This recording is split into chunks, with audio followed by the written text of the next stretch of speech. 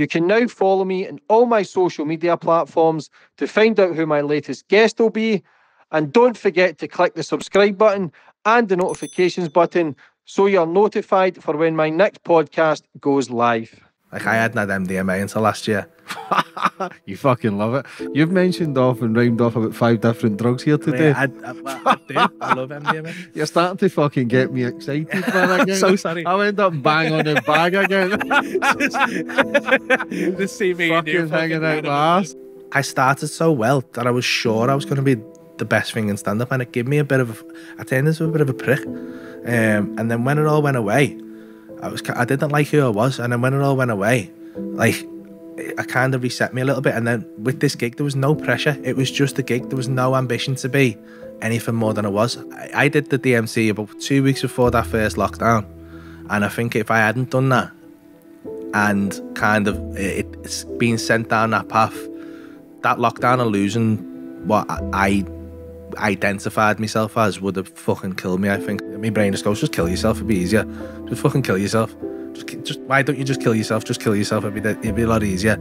That little fucking weird voice. What happened? Oh, fucking, don't get me started.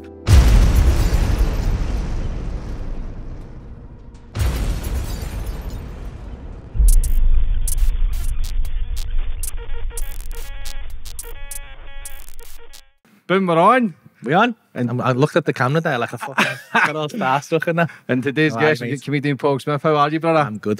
How are you? Good, mate. Flying high, bro. Clearly, mate, you're sitting across from the man. But love your stuff. It was actually my sister and brother-in-law that put us on to you, saying you need to watch this guy, Liverpool. I know. I didn't even. I seen you followed me on Instagram. I was like, fucking yeah.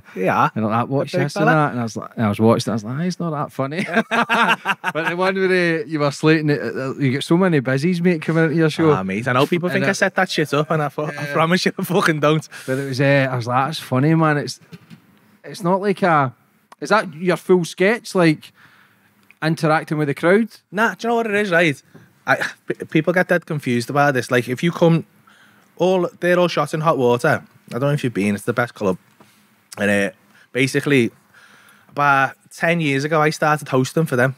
So, like, I fell out of love with comedy, to be honest. And I was just like, fucking, couldn't be arsed with it, travelling around. My head fell off with it a little bit. And then they were just like an open mic night on a Sunday night. So I went down pissed one day. I hadn't done comedy for about a year. Forgot all my fucking jokes. Got up and I was like, oh, fucking hell. So I had to like start bouncing off the audience. And then I just had fun doing it. So they were like, we need a host. So I'd done a couple for them and then they just said, carry on doing it.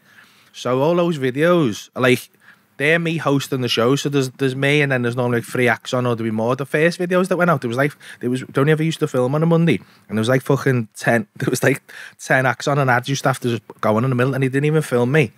They had like people with cameras in the audience. So they'd be filming, when I was on, they'd be filming the audience, you know, for like cutaways and people laughing and that. And it was only that I got lucky because some fella fucks off in the middle of as I'm coming on, he fucks off. So I had to wait and talk to someone. And I just got a bit where this lad was a drug dealer. It's one of the most famous ones. Because he was just like fucking, he said he worked at Jag and he had a fucking big watch on and he fucking drove a Ranger. And I went, you defo sell and it just went mad. So they started filming me then. So there's loads of interactive stuff. And I've been dead lucky with that because you don't see it on the telly. You just don't see it anywhere. Every comedy club in the country's got an MC or a host, and there's some amazing ones. But the boss thing about it is like, I do a show every year which has material and stories and stuff like that, and I love doing that side of it as well. And you do need that side of it to kind of, when you go out and tour and you're in a big theatre, you do need that kind of big show element to it. But I do love the bouncing off the audience in a comedy club environment. And because of that, I've been able to get loads of stuff out. I think I've got like fucking 200 hours of stand-up on the fucking internet. I think it must be a world record. I don't know. I haven't actually checked, but I can't see how anyone's got more stand-up on the internet than me. But it's class though, because it's now viewed hundreds of millions of times. Like, it's unbelievable. That it just shows you what can happen just with a bit of consistency and just keep pushing. But before we get into everything, brother, I always go back to the start for my guests. Where you grew up and how it all began. I grew up in a place called Canny Farm, which is Stockbridge Village, but it's like just on the edge of Liverpool. Bit of a rough area. It's so shit, actually. Well, I won't say shit. It's one of them shitholes with boss people. Do you know what I mean? Where the best people come from. But it's a rough gaff. There's a Channel 4 program called Utopia, and you had to find like a dystopian fucking. And they picked the flats that I grew up on. So I was like, I remember watching it thinking, fucking, that looks familiar. And then there's some little fucking rough ass kid in like the future. I was like, shit, that's where I grew up. So that's where I'm from. I can't even say, I mean, as I say, it's a rough background, but I can't really say I had a bad upbringing or nothing like that. I just lived with my man. It was fucking sad. It's just, I got the piss took out of me a lot when I was a kid, and I think that. Why? I don't know. It's just fucking growing up, ginger kid, fucking horrible teeth. Making up for the teeth now, bro. Making up for the teeth now. It's one of them things, isn't it? You just I'm not a fighter, mate. So you either learn to fight or you learn to take the piss. You know what I mean? And I think I learned to take the piss and make people laugh, and then people liked having me around then, and I was a bit of a pothead and stuff like that. Yeah. And that's kind of I think that's where the skill kind of originated from, and I think that's why I'm quite comfortable. For some reason, I always say this about people, and like, you've done comedy, you know, like there's a lot of people come on to you and you get it, I'm funnier than you, and you go, all right then, we'll do it then, do you know what I mean? And so if we're sat in the pub, a lot of people are funnier than me, like they'll say because they're comfortable where they are, but there's something about me when I get on a stage, I'm more comfortable than pretty much anyone else I've ever seen.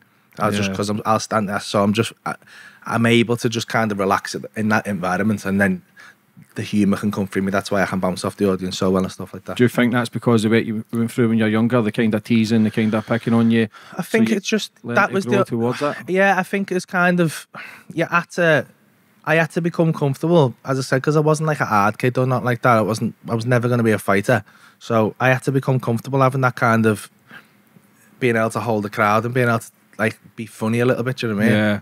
Was that your like defence from pretending that you were okay, basically? That try to fire back through words, comedy. That's all I had. That's all I could do. I wasn't going to be able to fucking hit anyone. Do you know what I mean? Every comedian I know, mate, they are fucked up. No, mate, there's not one comedian with fucking Gary Falls, D Maxwell. That I love them to bits. Yeah, but they're fucking mental. They are mental, mate. And I done comedy and stand up, and it's fucking so hard. You've got to be so fucking hard. You've got to be broken somewhere to want to just even, because it's most people would find it absolutely disgusting just standing there. Especially those points of tension that you feel when you're on stage, and like when the crowd goes quiet or pulls away from you a little bit, or like fucking we just come to the end of December now, just done all them fucking Christmas gigs with fucking work dues in where people are all fucked up and half the people don't want to be there. Like to just want to stand there and have that attention on you is weird. Like people just, I don't understand why I want to do it, and I recognise it. Most of my closest mates are comedians, and we're all fucked in the head. Yeah. We're all absolutely fucked in the head. We all pretend we're not. We all try and act like we're fucking... But I think anybody who's especially high in their craft as well, you've got to be kind of deluded and kind of psychotic to want to put yourself through that kind of torment, because it's mentally draining. Yeah, because you're a different character. We're all different characters anyway. I'm a different... Yeah. Like, I always portray myself as a nice guy and that, but once I'm home, I don't want to speak to nobody, mate. I genuinely don't. Like, my job is to speak to people, but when I go home, I just don't want to speak to nobody. If I'm down a supermarket and I see someone that I know, I'll go round the side so I don't speak to the cunt. But if he sees me, I'm all loving cuddles. How you doing? But it's so... I don't know what that is. I don't know. And I try and think, man, you are fake, James, or you're a fraud. But I just... It's mentally draining because I give so much energy. Yeah. So I was just going to say this. I've come... we'll get onto this in a little bit because I think we've got a lot of similar interest in this area. But I've been fucking with psychedelics quite a bit in the last couple of years. And it was not something I'd ever really wanted to delve into. But for some reason, I just felt like it was time in my life. And I started going into it a little bit. And one thing that it really kind of settled for me and was when you're on a stage, something I'd always known and I'd never really, because I would always been like, and I'm an atheist, don't believe in no shit, do you know what I mean? I was always felt like I was that way. But when you're on a stage, I've been there so many times and I've said this to comedians and there's no one who can explain it to me in a better way. That energy transfer that you just said, there's some people who are just conduits for energy, and I think that's why we're good at what we do or whatever. That's why we're talkers. We're good at taking other people's emotions and making people feel a certain way. I think that's my main skill. And when you get on a stage, you can feel that audience. You can feel everyone in the room. Doesn't matter if it's 10,000 or 200 or 50. You can feel everyone there, and you give and you take. And basically, the way I see it when you're doing stand-up, the way I do it anyway, is like you kind of you're drawing all the negative energy through you and pushing positive out and giving it back to them. Do you know what I mean? So it is massively draining. Yeah. I've come off stages sometimes, and I don't do it anymore. The first time I did the Echo Arena, they organised like a meet and greet after it, and I don't mind meeting people after the show and getting pictures and stuff like that. But this fucking meet and greet, man, I felt like I was gonna fucking have a nervous breakdown, and I'm trying to hold it together. But I had so much more anxiety doing that because I'd just given everything that I had to this fucking 9,000 people. And I come off the stage and then I had to stand there and just be like, hiya, and just like making small talk and chit chat with people. Yeah. And it's not particularly difficult, and to them it's not difficult. And it's not like anyone was doing anything wrong, but I just felt like, I felt like it near killed me doing it. And I walked away from it. I was like, I'm never doing that again. I'm never doing it again. Panic attack, basically. Yeah, almost, because it was just like, I just don't think I had anything left. I feel like it was just such a fucking jarring experience to have that much energy. Because I had like 9,000 people scream at me, do you know what I mean? And it was such positive, it was a lot of love, do you know what I mean? But it's hard to take that sometimes. It's hard to take that. One thing I struggled a lot with, and I've seen a few people for it, with like imposter syndrome, because everything happened so quick. And you might have had the same thing. I don't know how like your egos handled it all, kind of being thrust into the limelight, and loads of people recognise you when you go round, and people do. I imagine you get the same way, where when people bump into me in the street, it's always positive. I never really get anyone. 999 times out of 1,000, it'll be like, people are dead happy to see you, and they just want a little picture, or just want to have just want to say hello. They don't even particularly want a lot of your time. Yeah, I that's what I wanted.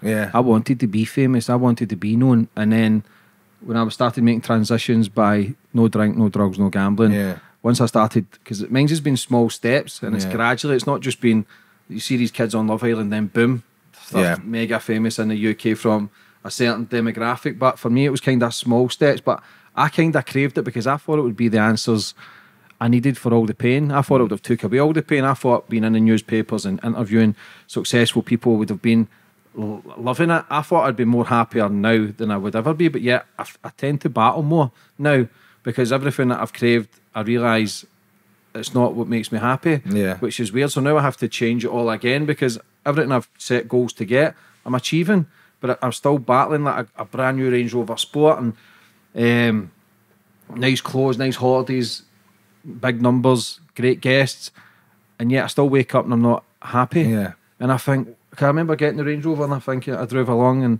I was trying to force myself to be happy. I was trying to be happy, because I've got a vision board and the motors are up on the wall and the houses, everything, and the majority is fucking has been hurt in like 3-4 years, and I thought, man, I'm not happy. So then I had to change it all. I got rid of the motor again, downgraded, and I'm starting to do more things. My mobile phone's a massive thing, 10 hours to 12 hours a day. I put that down to 4 hours again. Yeah. I automatically feel better, because on your mobile phone it raises your anxiety and depression straight away.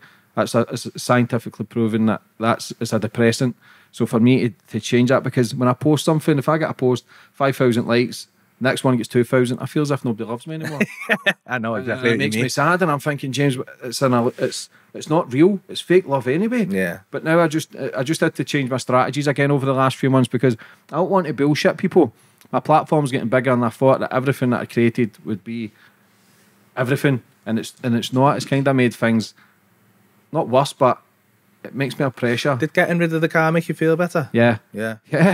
It's, this is so weird, because a couple of years ago, I'm coming round on this, right? I've just bought a Lambo, right? Bright orange Lambo, right? And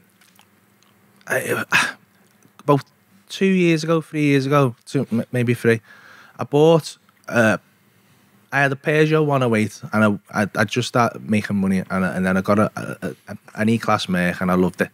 And then I fucking just went mad, and I bought a GT63S Mango Blue, fucking 4-litre V8 twin turbo, fucking mad thing, right? Just bought it on an impulse.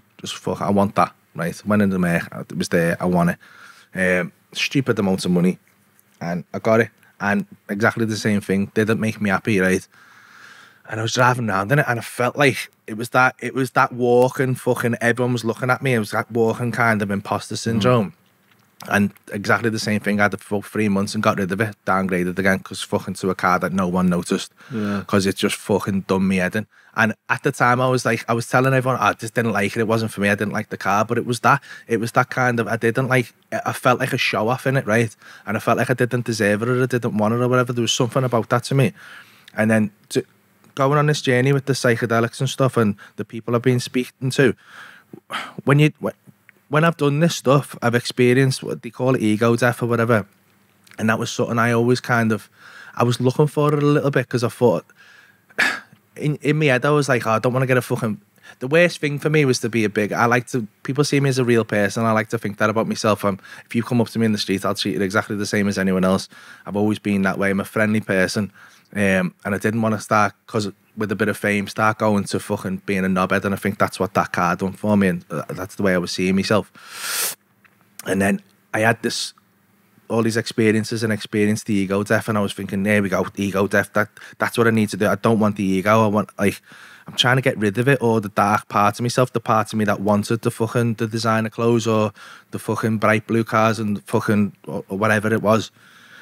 And then I spoke to someone about it, and he was like, because what I found was I was having these intense psychedelic experiences, coming out to a few days feeling amazing, maybe a week or 2 weeks feeling incredible, feeling like dead zen, not materialistic, and then it was just creeping back in. The phone, everything else was coming back, and all that nonsense was just seeping back in, and it was seeming to come out, or it was bouncing back worse. And I was going up fucking, I went and bought myself a fucking Rolex on a whim, just a Rolex that I didn't want. I didn't like it.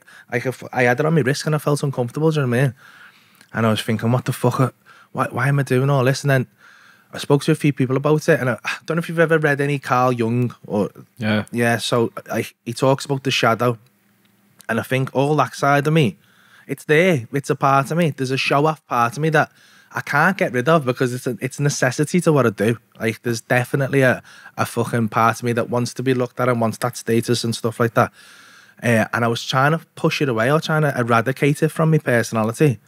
And it was just lashing back. It was just lashing back and lashing back at me.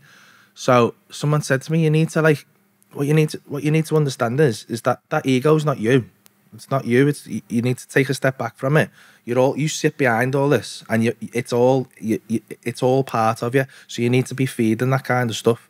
So what I've learned to do now is kind of feed me ego a little bit I'm trying to learn to feed me ego a little bit in a healthier way, and in a controllable way. So then I can do the more spiritual stuff, and that's not going to lash back at me. If that makes any sense. Yeah, of course, because I feel guilty. Exactly. I do all this homeless work and I'm an ambassador for mental health, but yeah, I'm thinking I'm spending this on a watch or putting this on a holiday, and I try and speak to people about it and they go, you've earned it, you've worked hard, but I still don't feel it makes me happy. I don't feel as if I find my completion there, a fulfillment. When I'm out walking, I'm trying to enjoy my times with the kids, but if I'm with my kids as well, sometimes I'm on my phone because I'm thinking I need to get that guest, that'll bring a certain amount of views, bring money in that way, I can do that, but there's no point in doing all that, getting all this thing, and I'm not enjoying it. So if I've still got ego, if I want to be the biggest in the world, my plan is biggest in Scotland, UK, world, and I'll achieve that in 3-5 years. It's not a problem, I know I will, I'm so confident, but part of me, that's still a bit psychotic, because why can't I be happy just enjoying the process? They always tell you to enjoy the process and not concentrate on the finishing line. I'll finish, I'll create something, hit the goal, and then I've created another one straight away. So I'm not enjoying it.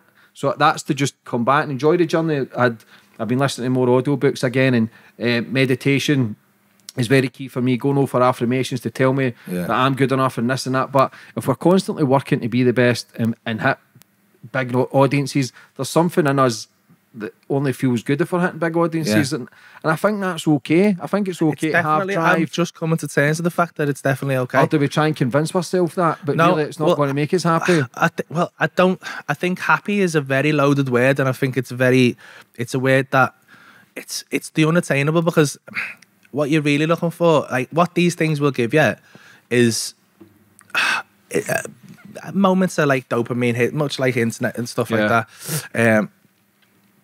But it's what I've found, and the reason I went out and bought a bright orange Lambo, which is the most fucking stupid car I could buy, is it was me going to me, I do deserve that. I've worked hard and I make a lot of people happy. So why like I deserve that, and I deserve to drive around in it, and that's fine. And I know what I do on the side. I know the charity stuff and all that. I don't talk about it too much, but like I know all that stuff. I know I'm good with my kids. I'm a good dad. I do everything else. Everything else in my life is fine, and I know as well that I'm looking after myself meditation wise, and I'm doing all that kind of stuff. So in order to feed my ego and give that, I just give a little bit. I let it. I'm trying to treat it as its own entity. So it's fucked up, though, isn't it? It's absolutely fucked up. It is crazy. I don't see it's.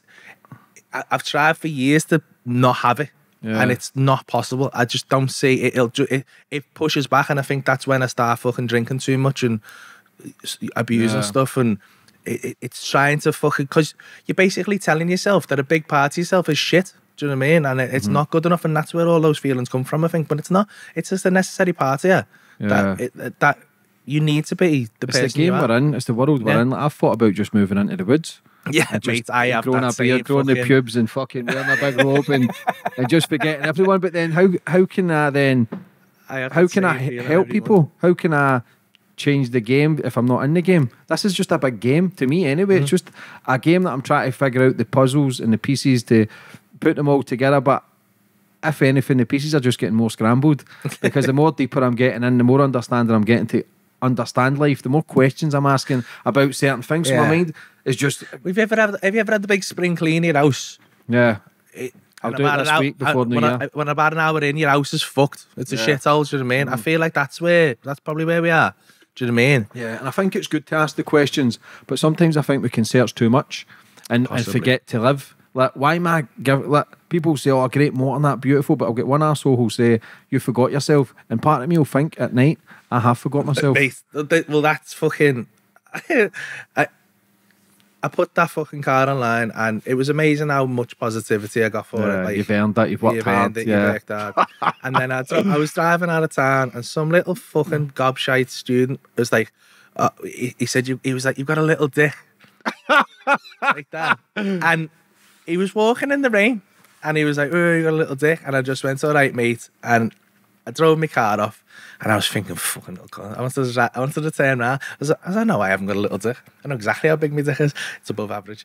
But I wanted to go and fucking, because in his head, I'm compensating for it. I mean, I probably am compensating for stuff with that car, but it's not that. And I wanted to go. I wanted to go and have the debate with him, because I hate when people feel like they know you when they don't, or people feel it just at that glance. And we all do it. I probably do that about other people as well. Yeah. But I know exactly what you mean. It's that one person, fucking, I have about 15,000 people reacting positive to it, and then one reacting badly to it. And I was like, fuck, and it got me for a few hours. But we all want to be loved, we all want to be accepted. That's why we do what we do. Yeah. We all try and portray ourselves as good, honest, hard-working guys, but when you break it all down, we just don't know what the fuck is going on. We're never going to figure it out, I don't think. I'm trying to, but what is it I'm trying to figure out? Life is a beautiful thing. Your time is fucking priceless. It's so priceless, but yeah, I'm constantly on the road. Should I be spending so much time on the road because I've got my family back in Glasgow, or am I running away, or do I use it as an excuse because I'm working to provide from them, to give them nice things? Like, it's a constant battle. This isn't just a battle externally, it's a battle internally. Like, I don't know if I'm making the right decisions, and no matter what I do in life, no matter when I was active and doing bad things, I had those thoughts. But now it's the thoughts have become more, it's like a minefield, man. It's like constant. Yeah. I question everything, what I'm doing, who I speak to, what I buy.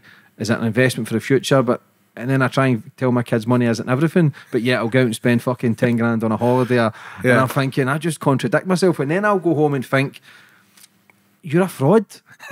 I think you're so full of shit, man. Like, you're so full of shit. Like, you'll post motivational stuff online, and I'm thinking, I'm not even feeling happy when I'm posting that. No. So then I think, what the fuck am I all about? It's nuts. Like, my method of thinking is fucking nuts. And that's why these, even speaking to you, it's like therapy sessions. Everybody, I feel as if I put my emotions and everything into it because I need to release. Yeah. Because everybody's kind of on the same wavelength. You actually sit everybody down who I've interviewed, you'll kind of see that everybody's got a very very big connection to each other. That we just don't know what the fuck's going on. Yeah. Because it's such a fucking weird experience. How much weed did you smoke when you were younger? A lot of weed. I mean, do you know what, right? I have this discussion. She might not thank me for saying this, but I mean, my missus's lad has just started, like, for 60, just turned 16, just started dabbling a little bit. And I had quite a frank, honest on, because I'm not going to be a fucking hypocrite and say, oh, don't do that, because I never did that. I did it. And although I think I went too far with it and it had a negative effect, because all I did for about fucking 10 years was smoke weed. That was my life, just sitting in the house smoking weed. It was shit. But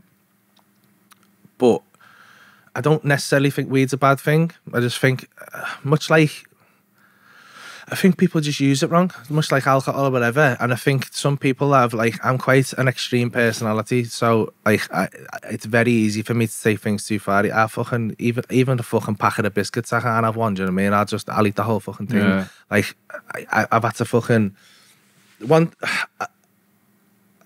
been struggling with drink quite a bit recently. Right. Just fucking drinking too much. It got to the, I've never had a problem with drink because it's always been weed and stuff, but then I kind of managed to, I've got a good relationship with weed now, and I use it. I understand it. I use it as a tool, and I understand exactly when I need to use it, and I don't use it any other time. I vape it so I don't get that nicotine addiction and shit like that, and I'm very good with weed now. But I feel like just there's parts of me that, like, this is why I try not to, like, ever really get too into cocaine and shit like that, because I try and distance myself from it a little bit, because even with the drink, like, I tell myself, oh, I like a nice whiskey, and now because I can afford it, I'm drinking fucking 18-year-old whiskey, thinking it because it's 18-year-old whiskey, I can drink a bottle of it a day, do you know what I mean? And it's fine. And it's fucking not fine, it's still fucking whiskey, do you know what I mean? And I'm sat there, just, I mean, my kids are in bed, I'm in the house alone, and I've done fucking half a bottle of whiskey, and I'm sat there thinking, what the fuck am I going to do here now? If something goes wrong here and I have to take one of these kids to Aussie, what the fuck are you going to do, you daft cunt? Well, that tells me you're not in a good place, bro. Well, it tells me I'm not in a good place from time to time, and then then I have that fucking, that's when the warning signs go off, and those impulsive behaviours and going out and spending too much money and shit like that, those kind of, looking for those little hedonistic, that's when, like, those signals flag up, and I'm like, I need to change something here. And I just go through cycles of it, me. I think that's towards the fame and the attention, and because it's more pressure, it's more added pressure. It's a lot of pressure, yeah. And people don't realise that I'm nowhere near the levels I'm going to get to, and I'm fucking stuck. People talk to me because they watch my podcast, they feel as if they know me, and I feel like a dick because I don't know who they are, and I think, how do I know him? And then they go, oh, it's because, and I'll go, oh, yeah, and I'll give them so much time, and then I go away, and it's not that you're being bad, like, it becomes so fucking draining. Yeah. Like, and that's weird. I craved that. I thought that would be the cure to all my problems. Being successful, being well known, and it's fucking making them worse. But I'm not, thankfully, like, I'm still foot in the ground, not drinking, not taking gear, I'm not gambling, I'm not doing the shit that I would hide behind. So you need to be careful, because that half bottle of whiskey then turns into a bottle, then it turns into a fucking quarter of weed, and then it turns into whatever it is you're chasing. Same as the psychedelics. Like, for me, it's still a form of an escape, because I know people there. I smoked weed for 12 years, and that was the hardest thing.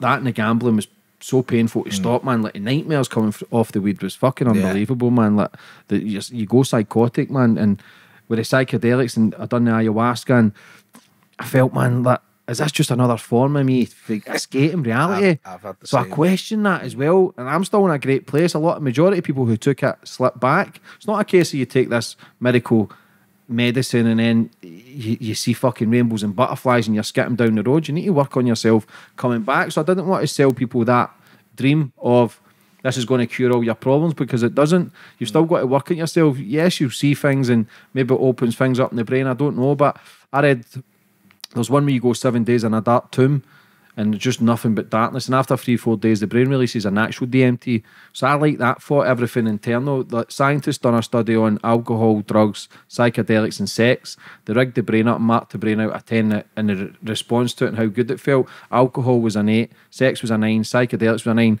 The only thing it was a 10 was breathing techniques and meditation, and that was the only one you never got to come down. So you can get to these higher states from meditation, and you feel better, and it lasts longer. So all Have you done any of that? Yeah. Well, I do all the cold water stuff. Yeah. I do Wim Hof and stuff, and people are always offering me DMT. I'm just scared if I start fucking taking that 15-minute hits, I'll be on it every day. Do you know what I mean? The DMT is a weird one. because, and I don't want to condone this or say that anyone should do it, because it's up to yourself what you do. But the DMT is the first thing I hit, and it changed my life, because it's the thing that it gives you such a genuine sense of something else there. And I think it really helped me, because I did the DMT about 2 weeks before that first lockdown.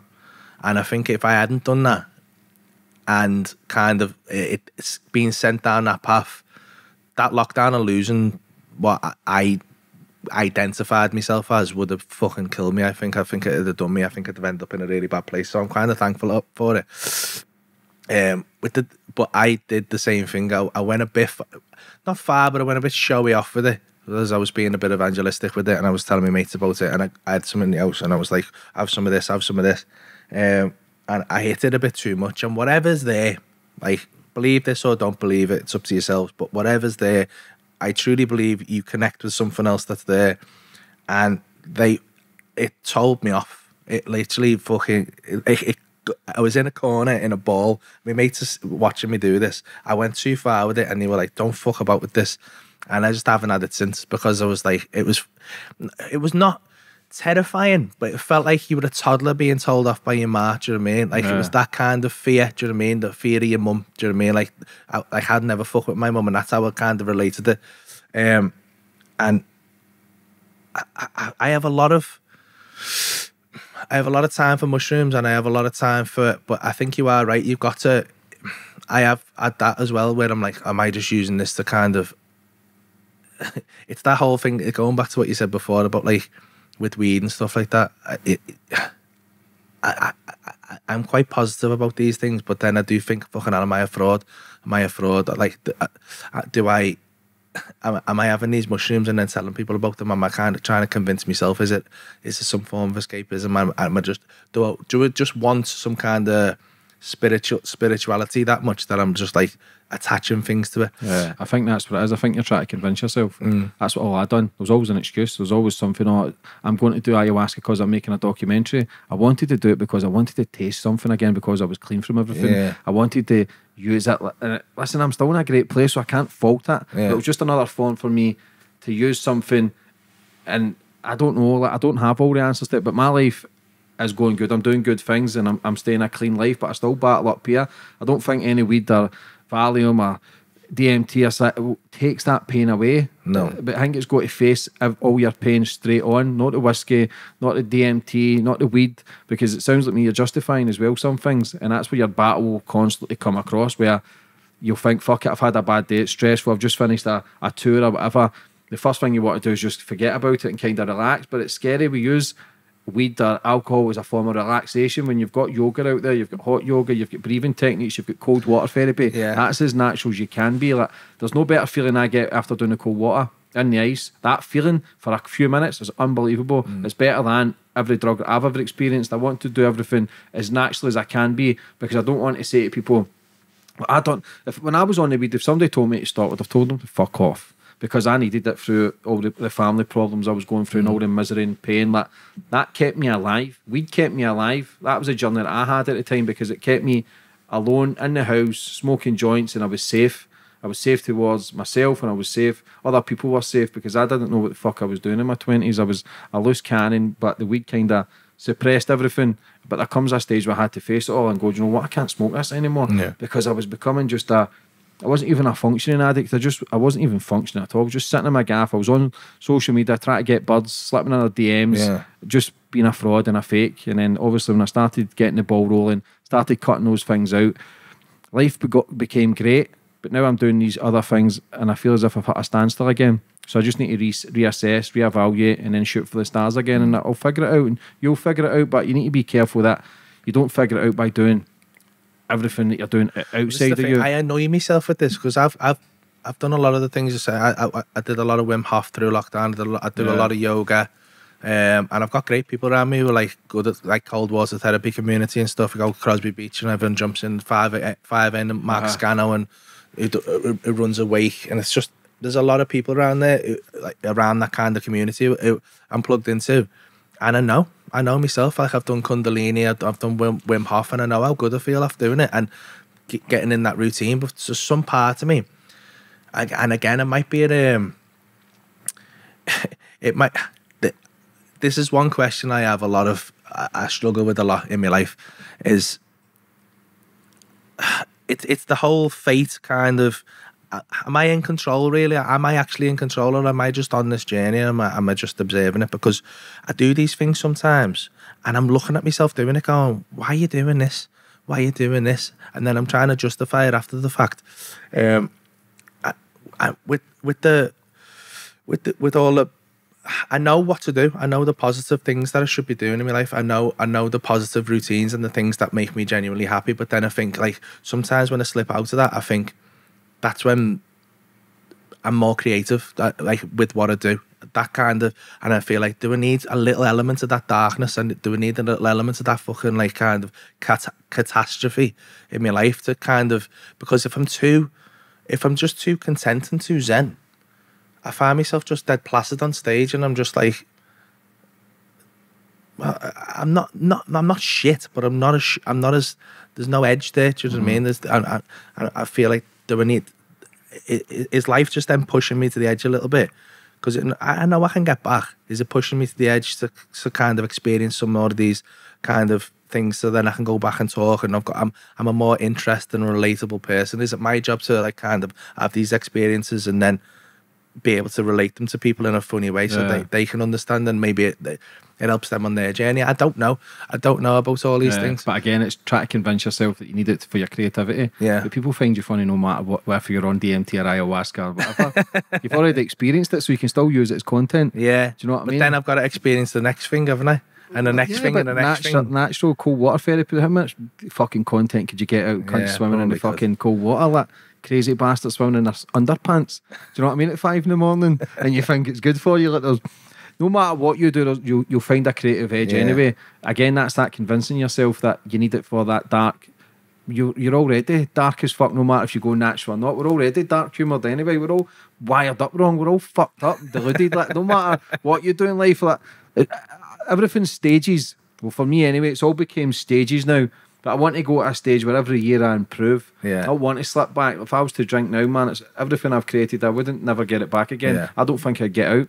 That's how I don't drink, because I don't think I would get out, because I know how fucking hard that is to stop. And after you get through the first 3 months, 6 months, you start seeing the world differently and you don't act on it as much. But if I was to drink again, I'm gone. There's no getting out, and that scares the shit out of me. Yeah. Like, because then if I'm doing interviews and they're not becoming as real, because then I do feel like a fraud. Yeah. I do feel like a fake, because the drink will lead to the drugs will lead to the gambling, the lying, the stealing, the cheating, and then I'll be doing bad things again to live a life that I can't How fund. Do you find, because you spend a lot of time on the road, and it's obviously there's no clear routine there. I struggle with that a lot. Like, when I start touring and I'm literally in a different place every day, I find, like, through lockdown, I found it a piece of piss to do all this stuff. I get up in the morning, do a bit of yoga, have a cold shower in the garden, do some weights in the afternoon. I got in fucking incredible shape. But it was easy because I had nothing else to do and I had nowhere else to be.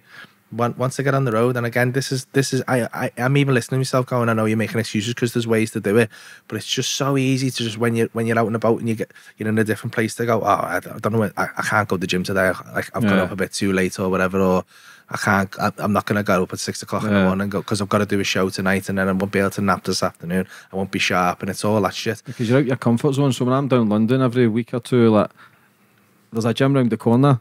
It's like F46 or I don't know what it is, but it's like a hit class, 45 minutes. For a year and a half, I've always said I've went there, and I've never went once. Not fucking once. Every time, I'll take my gym stuff, I'll take everything. It's only round the corner, and I'd never seem to go, because when I wake up, I'll just sit on my phone and I'll wait for my guest to come. And then after that, I'll get food, and then I'll just go a walk.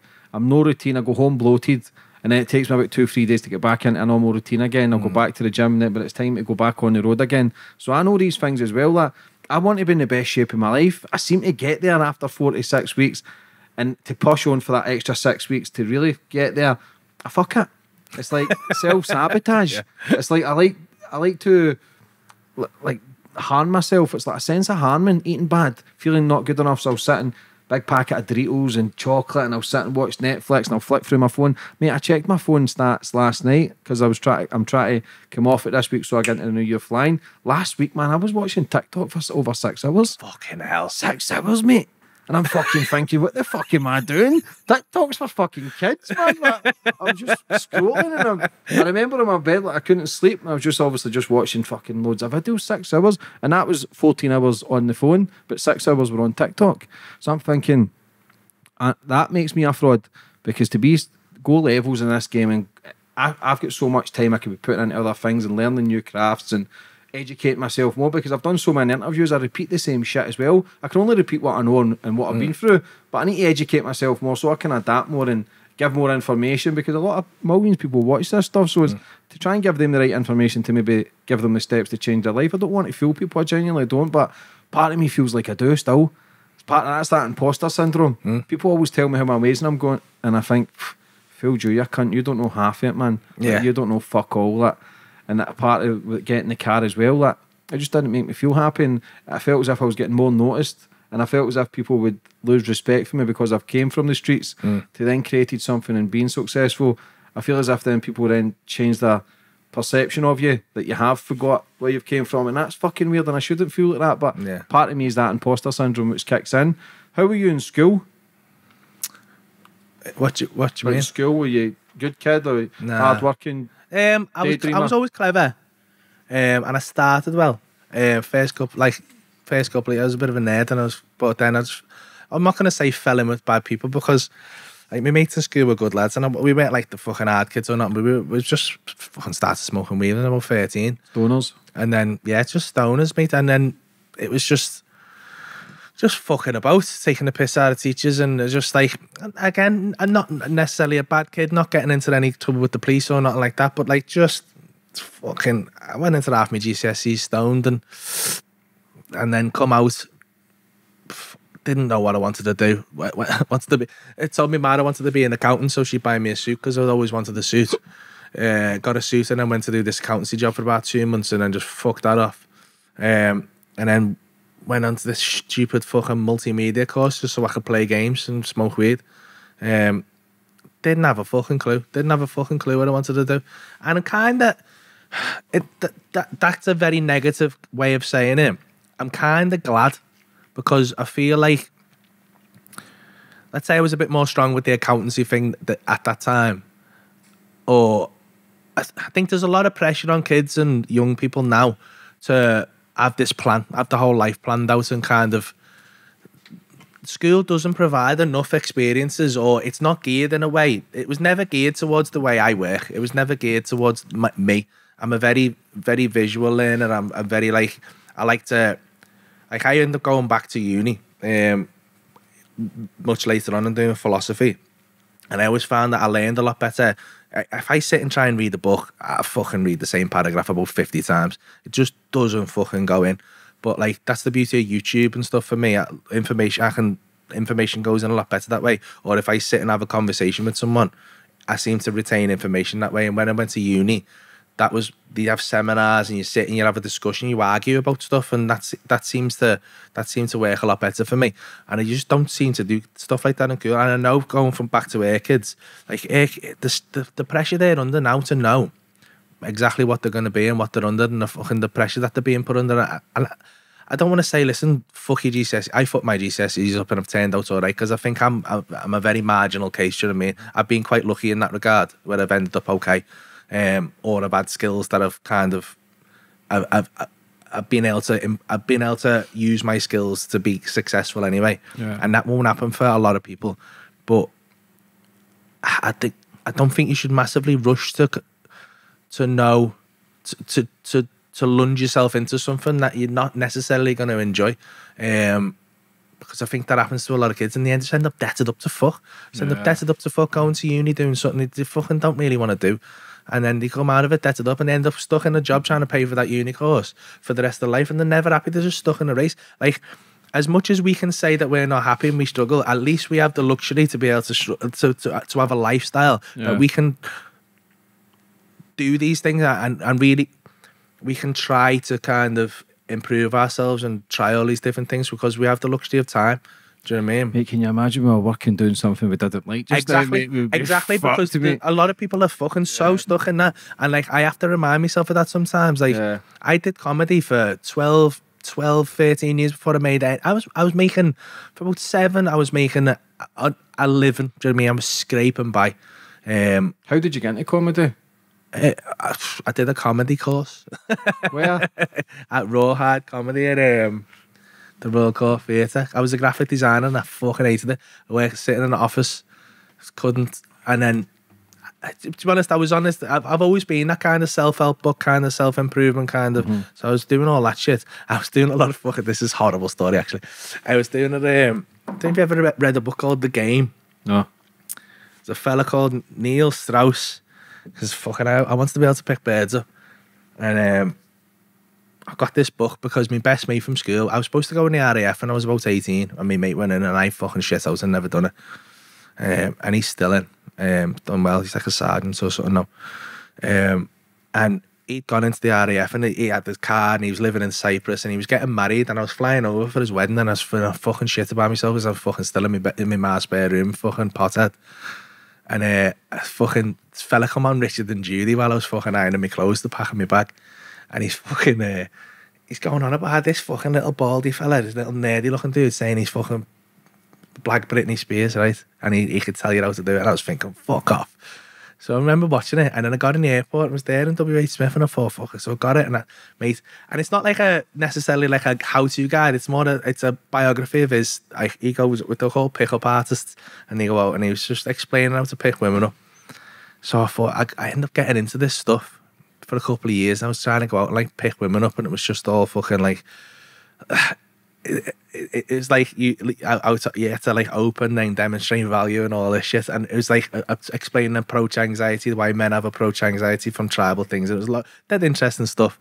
Fucking horrible. It's just psychological fucking. It's just it's completely learning to be a false person. It's so bad for you. Yeah, manipulation. It's manipulation. It's all affectations. It's all learned behaviors.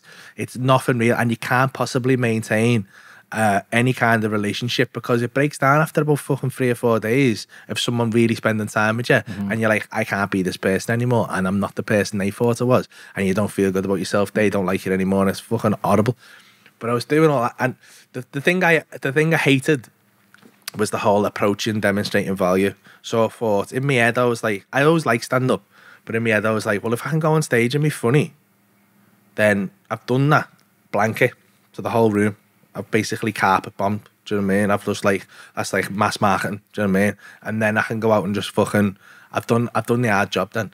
So that was kind of, I remember that was the thing that got me to sign up for the comedy course. But then, you know, when you do something, you think, oh, what the fuck have I done here? Why have I done this? And I thought, I'm going to tell everyone so I can't shit out. So I told everyone I knew. And it was, got to get to the show and there was like 300 people. And all the way through this course, we'd been in a little fucking box room and I hadn't been able to get a joke out. And I was thinking, fucking, and everyone's looking at me, oh, it's going to be bad, this. It's going to be bad. And I knew kind of what I wanted to say. But everyone was like, this is going to be bad, this. And I went on and I fucking smashed it. Something came out of me. So I just came to life. And I remember walking off the stage and Chris Cairns, who'd done the, who'd like taught the course, I was like, where the fuck did that come from? They let me run over by about 5 minutes and I was just done boss. Now, if I look back at the set, it was shit comedy, do you know what I mean? Like my opening joke was fucking, hello, don't be telling these lights, but I'm the G word. Gorgeous. Did you get that from the game? Nah, fucking worst opening joke ever. It was a friendly crowd. I always remember the fucking the second time I ever done it, or the third time, it was like a gong show. It was a much more normal comedy crowd, and I did that joke, and some girl went, fuck off. And it killed me. I died on my ass. How is it if you don't get laughs? Not as bad as you think. Why?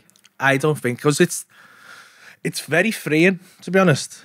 I mean, I'm not going to say it's a nice experience, but it's very freeing because the thing you're always trying to do is that it's always the goal for that not to happen. So you always kind of got in your head, you can always feel the room. It's like a balancing act where you're going, all right, I'm in control of this, I'm in control of this, I'm in control of it, and it's always the fear.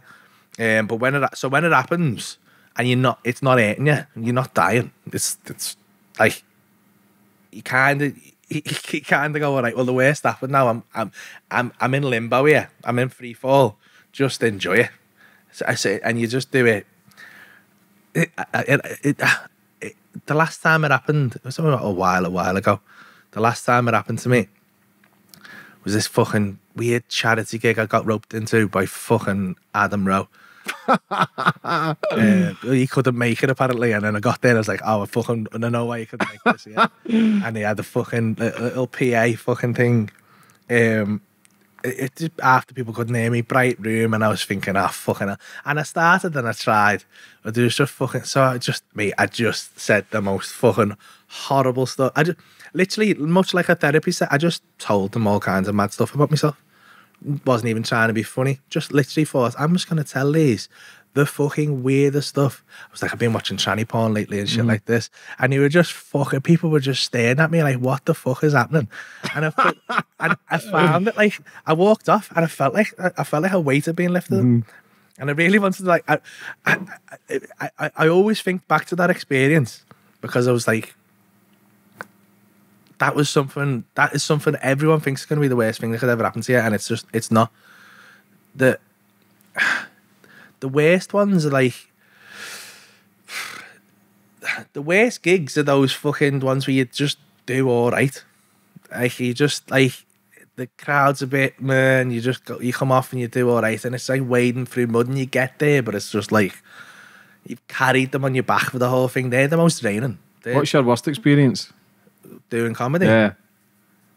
Well, I'm going to contradict myself now because it is the first time I ever died on my ass in fucking Scotland. Edinburgh Festival, semi-finals is So You Think You're Funny.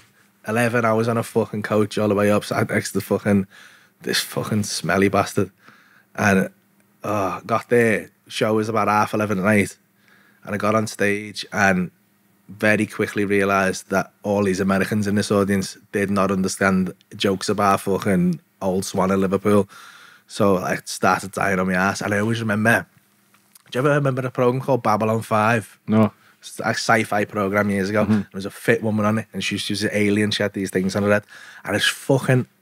to this day, I've never spoke to her, but I'm fucking 100% sure it was her. I looked into the audience and I just seen her and I recognised her, and I had this like moment. I was like, fuck off, that's the woman of Babylon 5. And the whole room's silent, just staring at me. And I just seen her go, this little, that little micro expression of fucking, oh, what the fuck is going on? Why the fuck am I here? And I was like, oh, it just killed me inside. It just killed me. How do you deal with that then? Well, I was a bit, do you know what? Luckily, I walked out, and I think this probably the best thing that could have happened to me. I walked outside, I was fucking gutted. I was gutted. Because in my head, I was like, that's going to be it. I'm going to win this. I'm going to win this. And then that's like a Peter Kay won that, you know what I mean? And I was like, that'll be me. And then I was fucking absolutely hooped. Then I walked out, and I walked out, and I bumped into a couple of Keith Carter, who's a Scouse comedian who I know, and Stanley McHale, a couple of other people, and Richard Herring, who's quite a famous comic. And I saw him a bit like, fucking ass Richard Herring, you know what I mean? And he was like, all right, I went, oh yeah. He went, where have you been? I was just fucking died on my ass. And he went, Richard Herring went, you know what you should do? And I thought he was going to give me this like really profound, like comedic kind of advice. But he went, you know what you should do? You should get a t-shirt printed with all the judges on, and then just jump off a bridge and kill yourself. And it was like this pause, and then he laughed and I laughed. And I felt all right. Then I just ended up going out and have a bevy with them. And it turned out to be quite a nice night because I thought I've been out for a pint with Richard Herring, and I was quite happy with myself. And I think that was probably the best thing that could have happened to deal with it. How do you manage to stay in a craft for 12 years without not making any money and not giving up? Was that all the self-help books and all the... No. Do you know what? I think you might find this interesting. There's a lot of contradiction in what I'm about to say. I did stand up for the first up until about, so I started 2006 up to 2009. I did quite well, end up on the telly in 2007. Then I got into Jongleurs, which was one of the, Jongleurs was your living back then. It was like they had clubs all over the gaff. It's gone now, it wasn't the best gigs to play, but it was a good living. So I was doing all right, traveling around. Wasn't making £1 million a year, but I had a living for someone. I was 25, 26 at the time, and I was quite like, but the road life got to me. The novelty wears off quite quick, and I was on my own a lot of the time, and that's not particularly good for me. And then I was in a relationship that didn't really work out, and it was my fault. Like, I was in a relationship with another girl who was involved with comedy, and I was in a bad place, and I thought, I'm just gonna fucking stop doing comedy. I'm just gonna stop. Like, I've had enough of it now, because that relationship didn't work out, and I was like, I'm just gonna stop. And I went and got a job, and it was quite a nice job. It was because I'd done all the confidence stuff and all that. This job was helping, you know, single mums who've been out of work for about 10, 15 years. It was helping them do CVs and kind of running these little courses for them. Because I've always been kind of, I'm a good writer and things like that. So I got this job, blagged my way into this job, decent wage. Done that for about a year. And then at the same time, I was still a bit down, and I'd got into a good routine of, I was training MMA at a place called the MMA Academy. I was just going to do jiu-jitsu and Thai boxing and stuff like that. And I just had a dead simple routine, quite a nice life. And I was all right. I was kind of happy. Didn't even like, I missed it a little bit, but I was like, it was never going well at the time. So I was like, it wasn't the worst thing that ever happened to me. Then I bumped into a mate of mine called Phil Chapman, who, very good comic. And because it was still something I identified with myself, whenever anyone asked me what I did, I still said I was a comedian. Just still said I was a comedian because it was just so used to saying it. And it's more interesting than the alternative.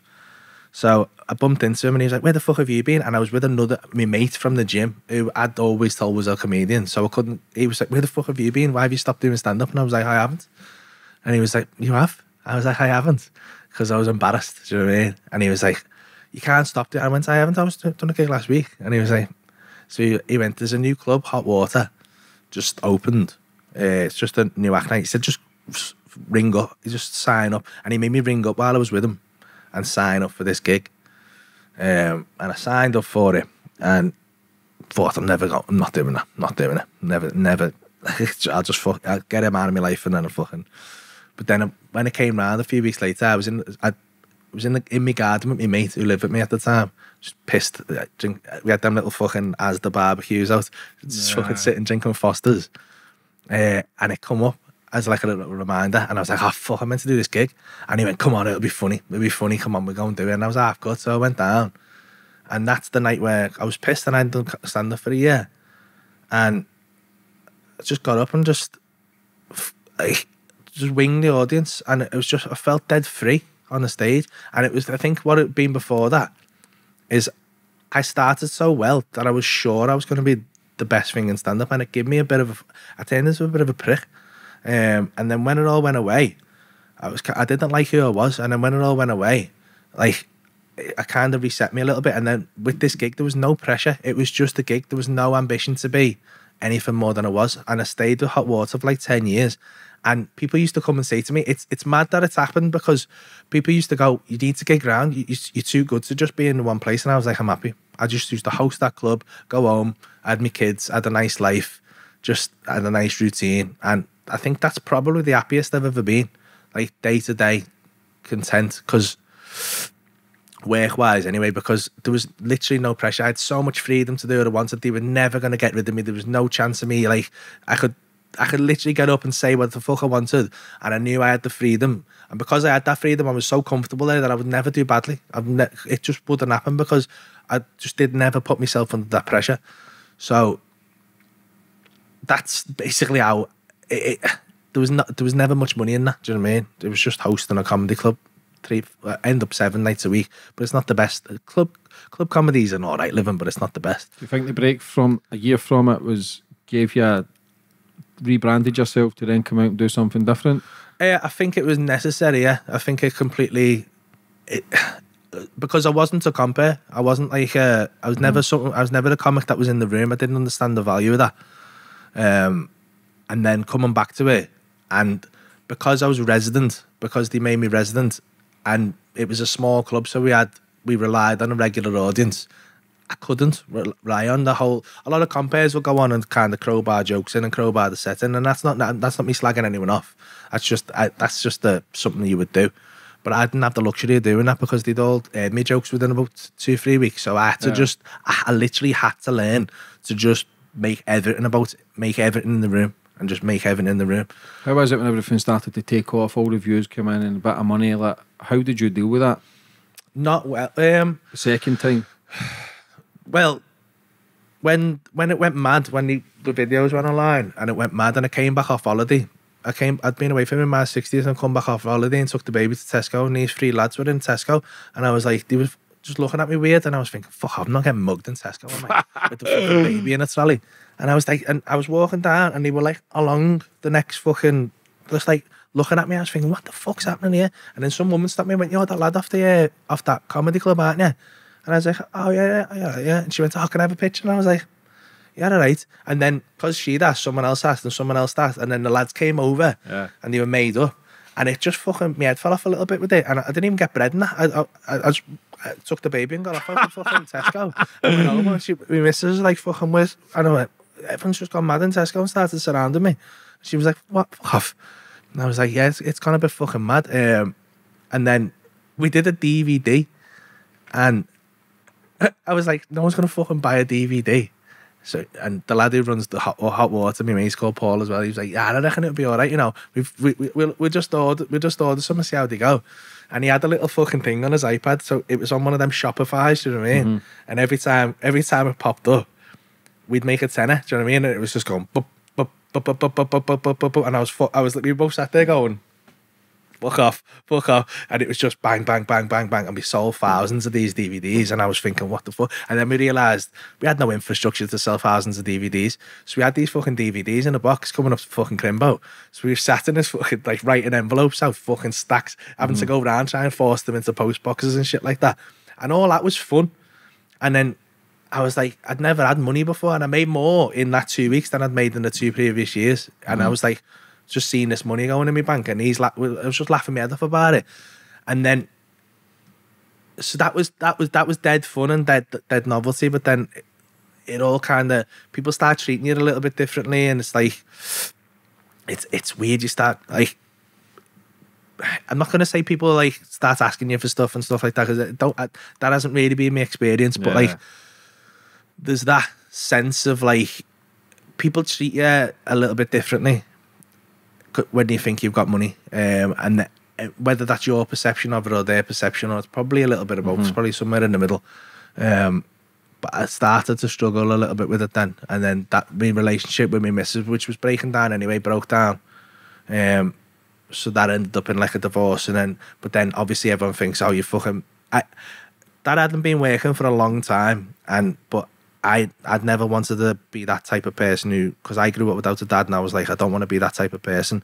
But it took me to the point where, it was only at the point where I knew I could give her the house I was in, make sure she was all right for money, and get myself somewhere suitable for my kids. That was the only point that I was ever comfortable to leave that relationship. But obviously everyone on social media and everything's going, "Oh, you made a bit of money and fucked your missus off and all that stuff. You think you fucking..." And I was getting all that shit. I think that's when my head fell off a little bit, because much like stuff that you've said, although you know it's not true, you think, fucking, has my head fell off? Am I doing that? You do question yourself a little bit with it, you know what I mean? The journey's the best thing. See, like the first 2 years when I was doing this on the road and sleeping in the car sometimes because I couldn't afford hotels, and I missed that. Yeah. The grind, the hustle, nobody knew who I was, and you say that working.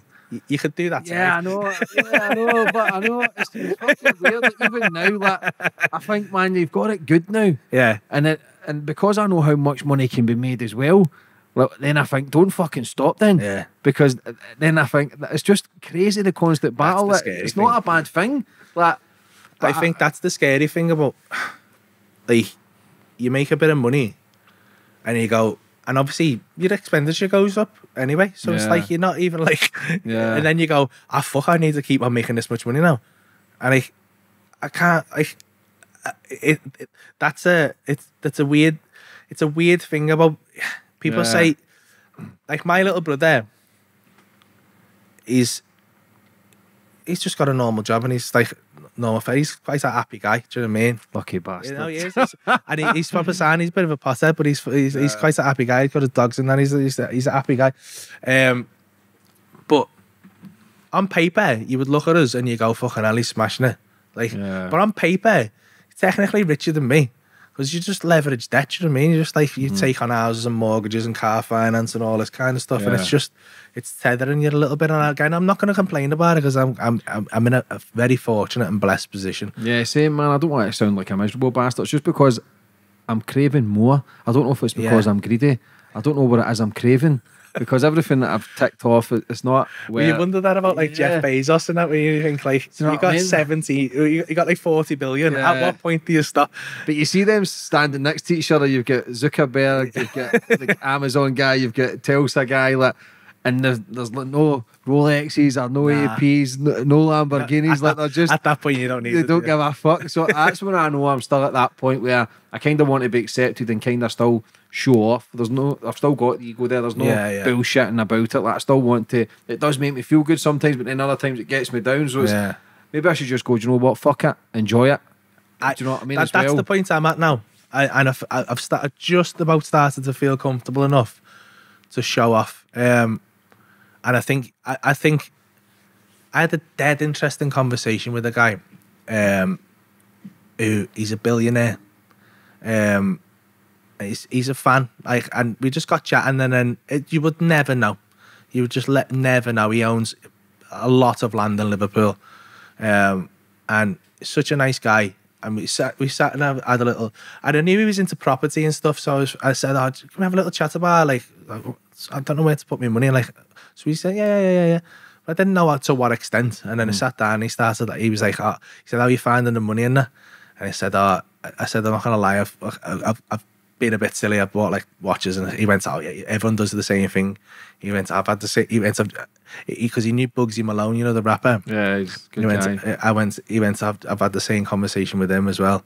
He said, you go through the phase. He said, I remember when I got my, because it was his granddad's, I remember when I was 18 and I got my trust fund through, when I bought a yellow Lamborghini and stuff like that, and I was fucking buying all this stuff. He said, now I just wear these H&M t-shirts. He said, all the watches and that. He said, the only thing, and he had this, like Cartier, gold Cartier watch, which just wasn't even like polished or nothing. It was just like a nice looking watch, but you would never notice it.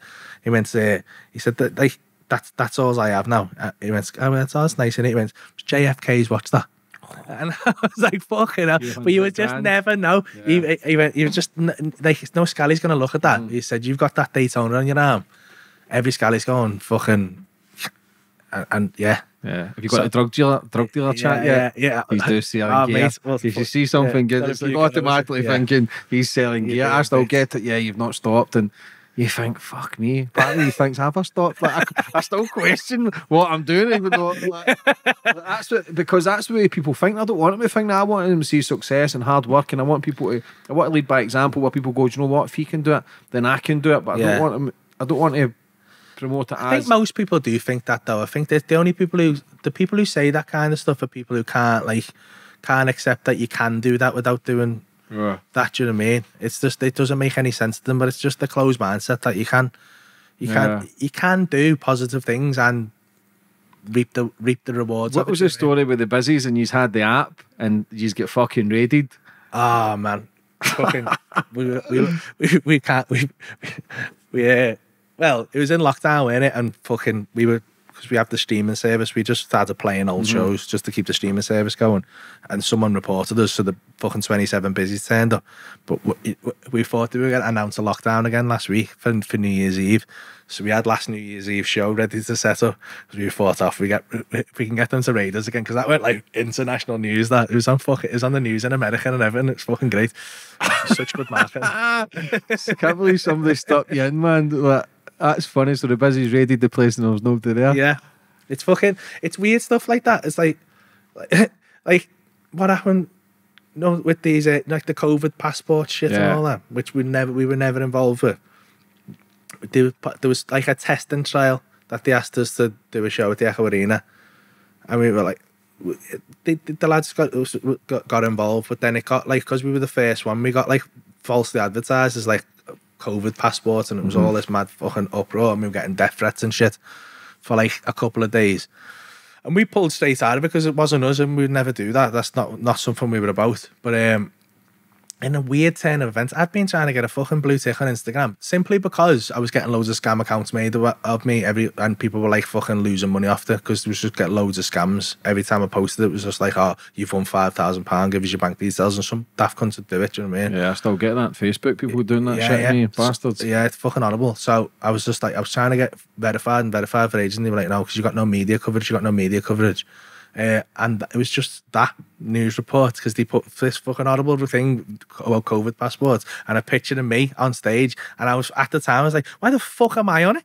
It's nothing to do with me. Like, I'm just fucking, why have you put my picture on it? But then from blue tick the next day.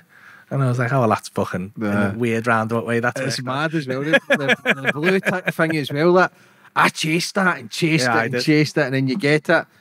After that day, you think, what was that? Why was this chasing that for so long? Like, all these things that people think that's where you're going to feel great in life, it's all bullshit. No. It's so much bullshit. Why did you start? Why did you want to take? Have you tried ayahuasca yet?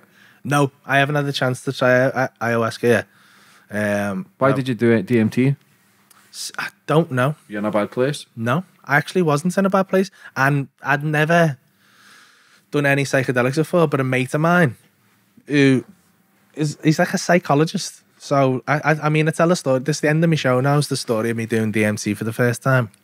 And he's just said, I've got some there if you want to try it. And he said, I think the thing that got me with DMT, he said it's like 5 minutes. And just the curiosity of that, I was like, all right, well, that's 5 minutes. Because the thing with mushrooms and stuff that I'd always been scared of is I'll have them and go, and I need fucking 12 hours into it going, oh shit, what the fuck, can't get out of this now. But with the DMT, I was like, 5 minutes, I can handle that. And I just had a dead good experience on it. I just had a really positive, like, experience with it. And it shook me a little bit for a few days. But, yeah, I had a dead good time with it. And, like, I found that, I think, to call them drugs is wrong, I think. Because I've done drugs and I don't think it's the same thing. I think DMT, weed, all the mushrooms, they are kind of, they shift your perception of things, whereas like MDMA, cocaine and stuff like that, they shift your emotional state in your head, and the perception of the world's still the same. MDMA as well, there's a lot of positives that it's used, all plants used in a correct way. Yeah. I believe there's some sort of medicine in all these different plants, like cocaine, heroin, that it's the way they're mixed to poison the mind. That I believe everything grown from the earth can be a positive if used correctly. That there's hundreds of thousands of plants on this planet. For them to bring two plants together and create like ayahuasca is mad. Like when I done ayahuasca, like I was in hell. I was in fucking hell. Like a lot of just fire. I used to look up like through my arms because I was fucking scared, man. Yeah. They kept telling me to go towards the pain. And I'm thinking, I ain't going fucking nowhere. You haven't seen my pain, mate. Going nowhere, man. It's like flames. And I used to see people dancing and that, and I used to get envious. Yeah. I used to get envious, and I thought, how the fuck are they dancing? And I was in pain. They kept rubbing my heart with, and then I was thinking, this is like a cult. Like I'm going to get shagged in here. Like they could pump you, and you wouldn't know what was happening, man, because you're fucking it was the balls, serpent. man. Yeah, it wasn't. It was a serpent, big fucking Mexican hanging out your ass. Like, it gave me another perception on the weed and stuff, because, like, I think what they do is, like, if you have mushrooms or DMT. Mushrooms and DMT, I think, take you to the same place, and they're very similar experiences. Mushrooms is just slower. It's a more subtle version of it, and it's a more sensory. You can spend more time there, so you can move between this and that, and it kind of shifts your reality, it shifts your perception of what's happening. I think it's always happening. You just see energies and stuff. I think I've got a lot of nice paintings in mind, like abstracts and stuff. Yeah. And you can see the paintings. They dance when you're on mushrooms, and like that wouldn't move. Do you know what I mean? Like they've got like kids' toys and it's like made in China or whatever. There's no life in it, and I'm kind of looking at that going, all right, well, I can see the energy in that. And weed as well. I think the problems people have on weed, and the reason like people say it causes mental health problems, I don't think particularly that does. And this is just my theory, but just from my own experiences, when people smoke too much weed, whenever you smoke weed, you shift your perception to a slightly different realm. So that's why, you know, when you're on weed, you have these weed thoughts and they make total fucking sense to you. And then when you sober up, you try and tell someone about it. I write jokes all the time. I used to when I was on weed, and I was like, it's not funny. It doesn't make any fucking sense. It does, but not in this like kind of reality. And in that reality, it makes sense. And I think if you can just shift your perception over a little bit from time to time, it's very helpful. They kind of complement each other. But when you smoke weed every day, when you're getting up in the morning, you're just smoking weed in the morning, just smoking weed all day, you spend so much time in that reality that when you try and come back into this one, it's so jarring to you that's where the mental health problems and the paranoia and that come in, because it doesn't make any real sense to you when you start sobering up. So you try and get back to there, because it's where you feel more comfortable. Yeah. And I'd never really seen it that way until I did the mushrooms. Because I would never get up in the morning and take mushrooms, you know what I mean? I would never do it. But I found every experience I've had on mushrooms has been really profoundly positive, and I felt great after it for a few days. And since then, I use the weed in a very similar way. So I'll have 2 hits of weed, I'll come up and I'll use it for something. I'll sit and I'll write, or I'll sit and I'll do something, I'll try and get something out, and I won't go back again, because I feel like the more time you spend there, the more damaging it is. But it can be, if you just use it to as the tool it was intended, it can be very, very positive and very helpful. Mindset, where you look at guys like Tupac, Biggie, like all the great rappers, like they all smoke a lot of weed because it feels as if they're at their most creative. Yeah. But for me, I couldn't have 1 joint, 2 joints. But yeah. I'm all or nothing, because it's so good not being in real life. Yeah. Because it's just vegetating. But then I used to look at myself and I think, you look, fuck, I used to go grey. Like, you do change colour. You change fucking colour. Like, you haven't been outside for 3 weeks. You just don't change colours. And I just, because I'm lazy anyway. So if I'm doing all that stuff, I'm just nowhere to be seen. And life is amazing. I feel good. I feel blessed. But I still got to force myself to get up. I've got to force myself to hit the road again and drive hundreds of miles to hit certain targets and be 2 or 3 weeks ahead of the game. Like, this is between Christmas and New Year now. Everybody's partying. I'm working. Yeah. I'm here smashing out 4 podcasts in 2 days. Like, I'm already ahead of the game in January when everybody else is still trying to catch up.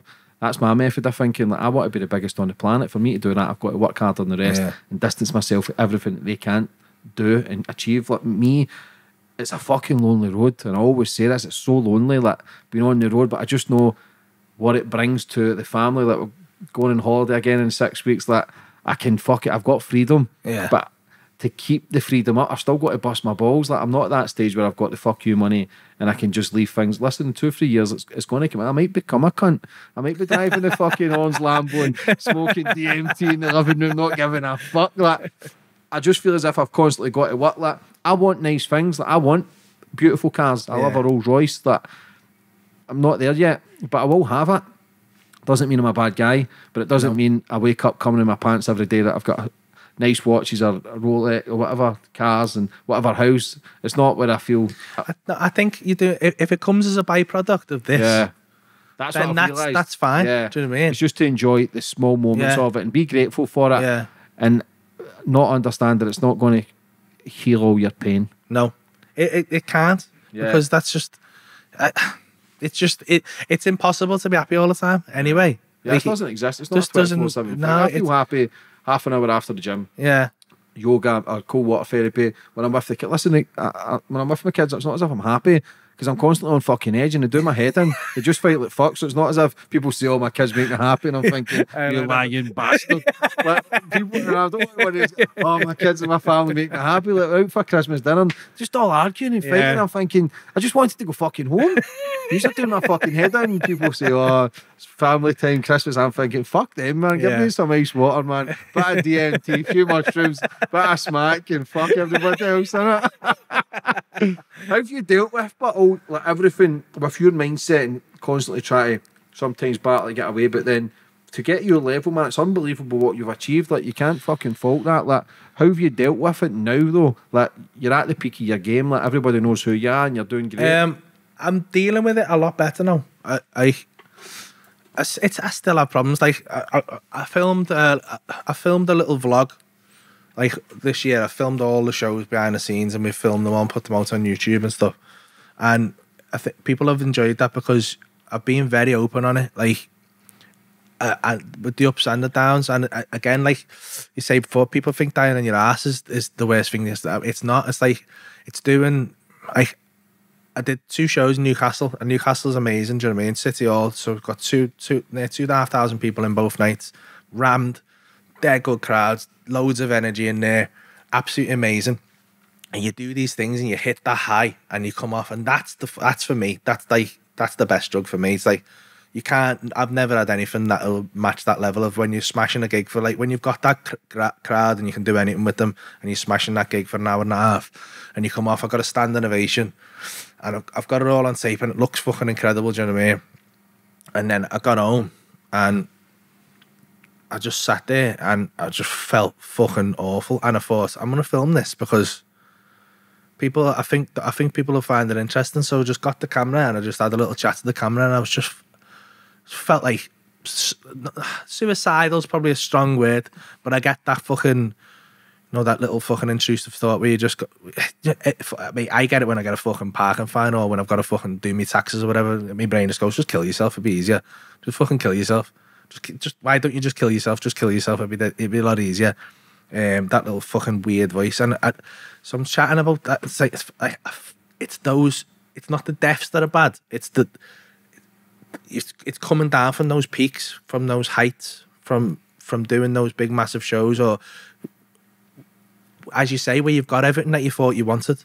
You've got everything that you thought you wanted, and then as soon as a little flicker of that little depression comes back in, or that little sadness or melancholy, or which is bound to, you go, oh, for fuck's sake, well, what can I do? What can I do? Because I can't possibly do better than that. I can't do better than that. I've got everything that I could ever want. I'm blessed, and I can't even moan now because I've achieved everything I want to achieve, and now I'm still not happy. It's a fucking slippery slope, that though. It is. The way but then it comes back around to as get that standing ovation to then the suicidal thoughts. Like, yeah, it was less than a day. Do you know what I mean? And I'm sat there fucking in my kitchen, just on my own, depressed. Why is that though? All comics do that. Because it's got to, but it has to go somewhere.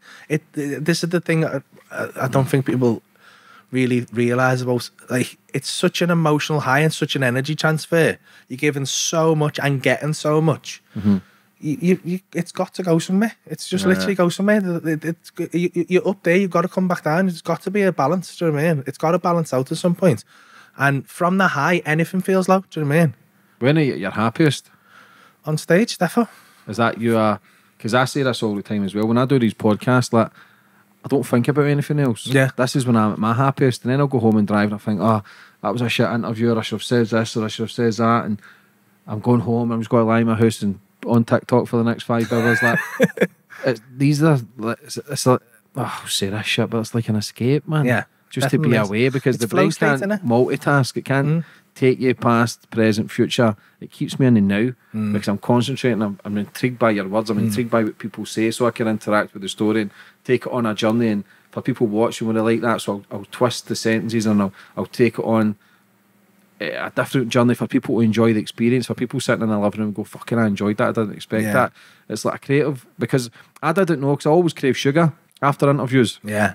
And cameraman Ryan, he says, when he done a media course, he says you've got to keep glucose tablets because your glucose levels drop. That's why I crave sugar, to bring up my sugar levels, but that's my excuse for eating shit. Yeah. So that's why I always crave sugar after, because you're giving so much energy towards that, your levels drop and you need to pick them up again. But he says if you take the glucose tablets, it's not as extreme as binging on chocolate, fatty foods. Yeah. So I didn't know that, man. So, but I've still not listened to it, because after this, mate, I'll get Asking Ann, drive up the road, and then I'll think, right, what's next? Yeah. It's fucking nuts, mate. Do you think we're bonkers? Oh, definitely. 100%. Do you know what? And I think we 100% are, but I don't really want to not be. I don't really, like, again, going back to, that is what, I'm scared of fixing it a little bit. Yeah. You feel like if I fix it and just become a well-adjusted individual, I'm not going to do any of this shit anymore. You'll lose yourself if you 100%. Truly 100% try and lose heal. yourself. That's a scary thought to have, but to keep all the madness in. This is what I was like, going back to what I said earlier about, like, I feel like, I think this is why my body sometimes, I have these long periods of like being very well adjusted, having a lovely routine, fucking getting cold showers, breathing, doing yoga and stuff like that, and then my body goes, that's not interesting, mate. You need to go and fucking, you need to be a mess. You need to be a mess for a little bit. Because you need some tragedy in your life, because tragedy is comedy, do you know what I mean? And you need that in there. I'm getting less and less now, and like, there's a bit in my show where I'm talking about it now, because all my other shows have been like was in a relationship I wasn't particularly happy in, and this is not to slag my ex off at all because she's a great mum and like we get on dead well now. That's not what I'm here to do, but we weren't happy together. And a lot of, if you look up back at like my first couple of tour shows, I'm jokingly slagging her off a lot, and it was like veiled. A lot of truth was said in jest and all that shit. Whereas my missus now was amazing. Like we get on so well, and like I was really fucking scared of that because I was like, the fuck am I gonna moan about? What am I gonna moan about on stage? But then I just went on I'm getting more able to go on and just be open now, and just I don't want to be that fucking family voice or whatever, but like I'm getting more able to just go on and be myself, and so I'm hoping that gets to a point now where I can be that kind of zen individual and still be funny, but it hasn't happened yet. Are you scared that doesn't happen? If that, I mean, yeah. Yeah, but fuck it, innit? Fuck it. Fuck it. If it does, I'll just fucking. I've come to drugs late in life as well. I think that's a thing for me. So like I hadn't had MDMA until last year. You fucking love it. You've mentioned off and rhymed off about 5 different drugs here today. I do. I love MDMA. You're starting to fucking get me excited, man. Again. So sorry. I'll end up bang on the bag again. Just see me fucking hanging out my ass, innit? Why do you think Liverpool comedians in Liverpool are flying high just now, man? Like Adam Roman, shout out to Adam's fucking flying as well, man. Well, Adam started. I hosted Adam's first gig. Yeah. I honestly think it's the club. I think it's Hot Water. It's the. I'd quite safely say it's the best in the country. If all the comics in the comments saying fucking. I don't think many would disagree, to be honest. I mean, if they do, there'll be. I mean, everything's subjective. Do you know what I mean? And there's some fantastic comedy clubs, but it's got to be in the conversation.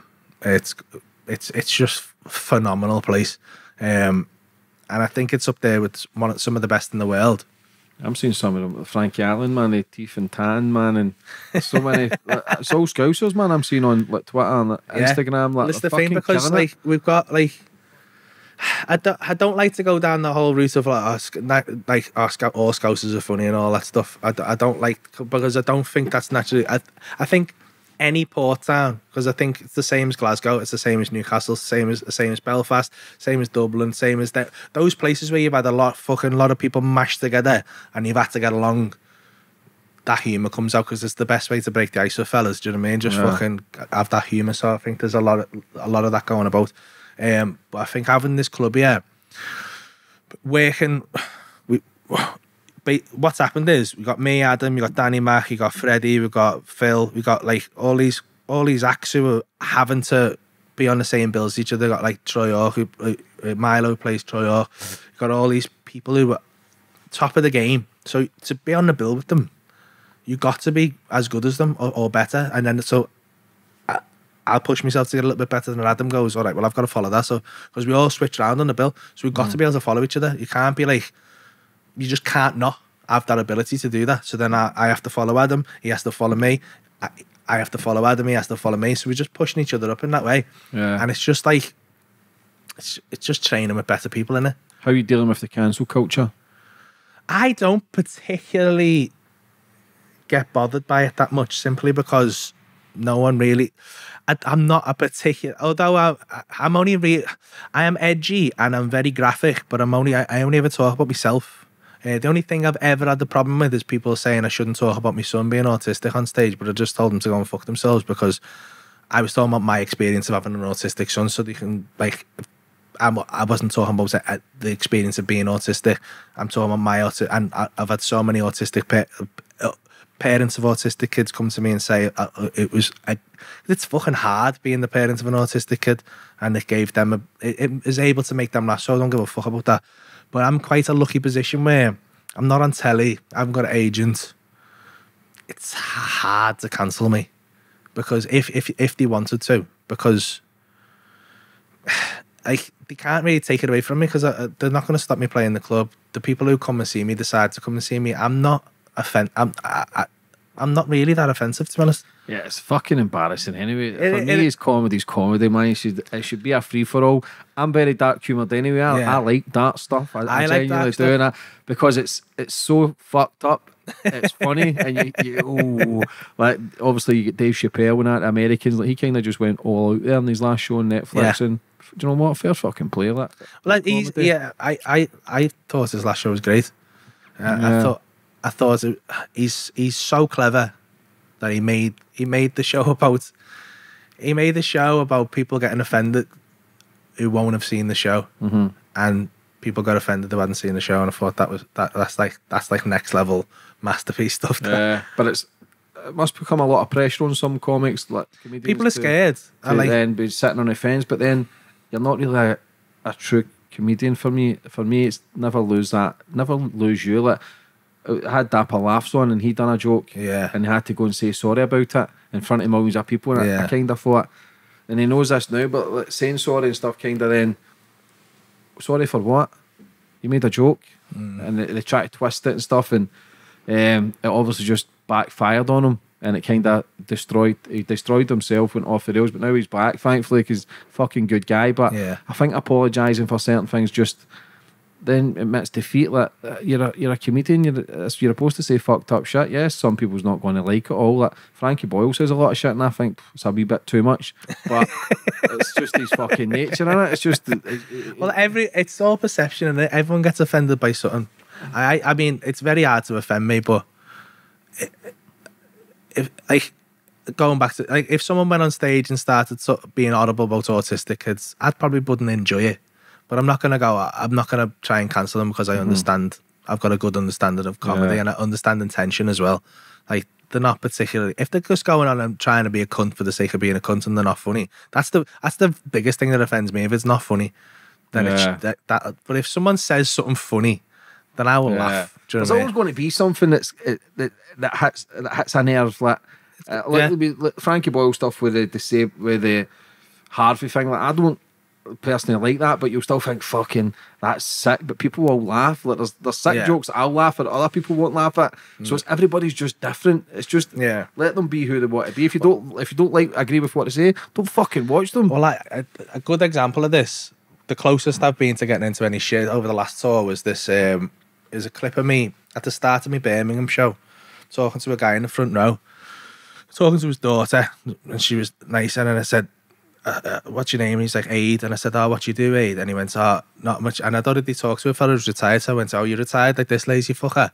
And he went, no, I've got cancer, right? So I just fucking went on him. I went, oh, fucking hell, thanks one for fucking ruining the show, Aid. Fucking hell, let's all go on about AIDS cancer. And I just gave him a load of shit, but luckily, in the room, it went off like it was fucking everyone. I think I've seen that themselves. Actually. And luckily, I had the crowd shot. And so you can see him and his missus and his kids laughing the fucking heads off at it. And I just proper went, oh, we've seen you on Facebook. Oh, it's back. It's malignant. Oh, shut the fuck up, Abe. And I give him a load of shit about it. And I come off the stage and I was like, fucking hell. And I messaged Rudy, who does all the film. I went, did you get that? And he went, yeah, God. I was like, thank fucking. And I was like, oh, was it too far? And he was like, I don't know, but like, I'm going to have to watch it back. And I was watching it back in the break thinking, fucking hell, it's going to be a good clip. This is going to be a good clip. And then I went on my phone because I was about to ring the guy to say, I've just fucking, the maddest things just happened. And I had a message off his daughter saying, thank you so much for that. Like, that's the first time we've felt normal in a long time. And he messaged me as well saying, oh, thanks. And that sealed it for me because I thought, like, and I've had a load of shit in the comments of it that's fucking taking the piss out of people with cancer because they're not really, I'm not, do you know what I mean? They're not really listening, they're not watching it, they're just hearing the word cancer and thinking I'm being a cunt. And I mean, we didn't help that by putting the caption too far on it. But it's fucking comedy. That's where the comedy's beautiful. If you can take something serious and turn it into a joke, then for me, that's comedy. All I was asked about in that situation was, he had a good night there. Yeah. That man has sat there. He's got cancer, do you know what I mean? He doesn't need me fucking making the whole room feel tense about it, do you know what I mean? He's brought it up. That's the best thing I could have done in the situation, and he was fucking made up about it. And I thought, that's comedy for me. Do you question that sometimes though when you walk off and you think, fuck? Do you know what? Afterwards, after the fact, because it's the same as anything, do you know what I mean? All the stuff we've said today, it's like we all have that brain when we're second guessing ourselves all the time. But I knew it was the right thing to do because I did it in the moment. In that moment, I felt the tension in the room and I broke it. Do you know what I mean? And I broke it and I kept everyone laughing, which was my job. Everyone's paid. I've got 1,000 people there paid to see me and for me to make them laugh all night. Do you know what I mean? They're all going through their own. Everyone's going through their own stuff in life, and that's my job to just take them out of that for an hour and just make them laugh and make them feel a bit better. And I did that for him, and he probably, I know because he said in the message, he said that's the most he's laughed in as long as he could remember. Do you know what I mean? And I thought, well, even if everyone calls me a cunt on the internet, that's worth it just for him. Who do you look up to as a comedian? Is there anyone that stands out you look up to and go? I don't know. It's a tough question. It's the question you got to give a lot of thought to as a comedian because you do get asked it quite a bit. And I don't think I ever really realised, but I haven't given it a lot of thought. I think, and looking at my style when I do material, I remember I didn't have the best relationship with my dad, but I remember when I was a kid, one of the little lasting things I can remember is he'd put me and our, when we stay in his, me and our kid to go to bed, and then he'd let me get back up after our kid to go sleep, and we watched Doctor Who, and then we watched Dave Allen. And I always remember laughing at Dave Allen. I don't think I fully understood what I was laughing at the time, but I think I took a lot of his cadences on and a lot of his style of like storytelling, because I tell really long form, really detailed stories. I try and get the most out of it. And I watch back, and Dave Allen, if no one's seen him, is I don't think he gets credited with it, but I think he is the father of modern British stand-up, because he did stand-up in a different way to everyone else. It was just stories, and it was just beautiful, beautiful stories. His bit of stand-up about teaching a kid to tell a time is fucking phenomenal. If you haven't seen it, get it on YouTube. It's so good. So I always say, I'd have to say Dave Allen, yeah. Where do you go now? Like, you're at the top of your game, like, you're loved all over now, you're selling out arenas. What's the plans, brother, for the future? Just, mate, just carry it on. Just, I work well. I do want to do a bit more. I'm in talks with a mate of mine about making a film, possibly just self-producing a little. So I want to try and do something. I dabbled with a little bit of acting, and I enjoyed it. But yeah, stand-up wise, just I'm happy with what I'm turning out. I'm happy with this latest show that's just coming to an end. This tour, it's definitely the best I've ever done. I'm happy with how I'm quite prolific on stage at the minute, and I'm just, yeah. So in that regard, just keep on going, because the shows I'm playing are just amazing, and everyone seems quite positive about it. So yeah, when you're in Glasgow, March? Fucking no, July, mate. What happened? Oh, fucking, don't get me started. Fucking, well, it got postponed, didn't it? And when the Kings, which is probably one of my favourite venues, and it just couldn't get a fucking date, so it got moved to like July next year, which is like the tour ends in February, and then I've got them two fuckers out in July. So I don't even know what's going to happen. It's probably that'll probably be the first date to the next tour now. Yeah, we've got 2 sold out shows in. But it's fucking unbelievable. What is that, 2,500 now? No, what is it in the Kings? I want to say 1,700. That's fucking good. Amazing. Hopefully, Glasgow. Fucking first place I ever got terrified. We did the theatre. Was it the Theatre Royal, innit? The other side. Yeah. It comes out the side door. It's the first place I've ever thought, fuck, I might need security here. And they were all dead positive. But like, they're coming out there, and I've come out the side door, and they've all gone, hey, fucking, and they pick me up and fucking carry me down the street. And I was like, you know, you're kind of laughing along, but you think, if these don't stop, I can't stop them. Do you know what I mean? I'm done here. But they just fucking dropped me off by there's a little whiskey bar called the Pot still. I think the Glaswegians and the Scousers are kind of alike. Yeah, kind of fucked up in the head, like sick sense of humour. Like, it's a good bond, like kind of zero fucks given mentality, wild. Yeah. But they fucking show you a lot of love if they support you, man. Like they're right behind you, and that's a good thing. Like, but for what you're achieving, bro, it's unbelievable. Yes, you've got your struggles and battles, like fucking every single person. Like, you're not shying away from them. We're constantly searching to try and fix them. Well, we'll ever fix them. That's the thing, innit? You gotta look at them things in the mirror and just fucking try and embrace them and just understand them about yourself. It's mad, but innit? Life, the experience, the journey. But for anybody that's maybe going through some sort of struggles now, what advice would you have for them? If anyone's going through, that's a tough one. I think don't rush, I think, is the best advice I could give. Like, try and simplify. If you're really struggling, you really feel down, I think just try and simplify as much, just try and strip everything back and just go back to the start. It's never too late to just go back to the start and just start, try and find something that you take some kind of pleasure in, and like something that you get some value from, like me with comedy or you with this. Do you know what I mean? There's been points in your life where I imagine you've been sat there thinking, I don't know what the fuck I'm going to do. I don't know what I'm going to do. You could never imagine you were going to be doing this. Do you know what I mean? And if someone would have said to you, oh, you're going to get a couple of microphones and some cameras and travel around talking to people and millions of people are going to watch it, you'd be like, what the fuck are you talking about? Do you know what I mean? It would have made no sense to you. So like, just because the answer's not apparent or you can't see the way out doesn't mean there's not a way out, or just doesn't mean there's not a lot of positivity in your future. So just take your time with it, simplify it, try and get yourself healthy, and then just opportunities will come up. What's your social media links, brother, for people? It's at Paul is the Joker on Instagram, and yeah, for any tickets and stuff, just hotwatercomedy.co.uk. We'll leave all the links in the description. Yeah, and you can check my little podcast out with Mrs. What's the Story, Paul. Seen a couple of fucking psychos. She's fucking funnier than me. Well, dead good talking to you, mate. For coming on today, brother, and telling your story. You're a genuine guy, good guy. I wish you all the best for the future and look forward to coming to one of your shows, bro. Yes, mate. Nice God bless you, brother. Thank you.